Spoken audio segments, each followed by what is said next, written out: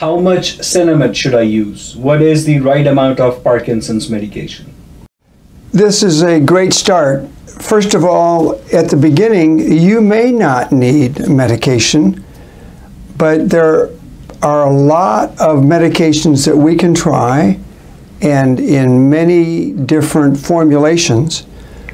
But for example, there may be someone who has a very slight tremor or other problem that they don't really want to focus on, and they may not think it's bad enough to even treat at this time.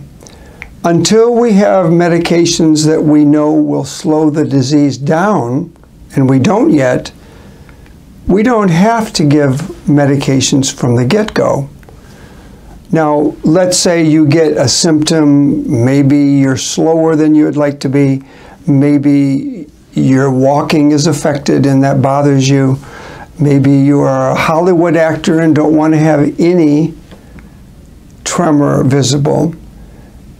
You can look at the old movies and TV shows involving Michael J. Fox, and I noticed looking back that he has his hands in his pocket and he goes on with his life and still participates in the shows that he's doing. Sometimes that's enough.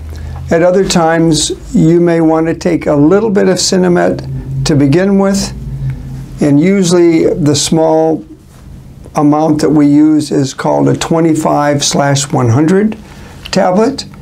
The 25 stands for carbidopa, which is something that prolongs the action and the life of the levodopa. And the levodopa is the